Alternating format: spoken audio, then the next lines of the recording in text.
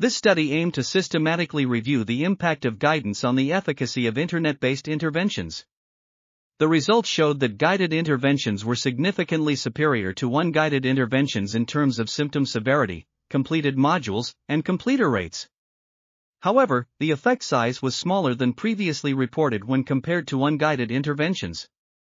The qualification of e-coaches seemed of minor importance. Methodological limitations need to be considered when interpreting these findings. Overall, the number of studies was small and mainly limited to depression and social phobia, restricting the generalizability of the findings. This article was authored by H. Baumeister, L. Reichler, M. Munzinger, and others. We are RTCLTV, links in the description below.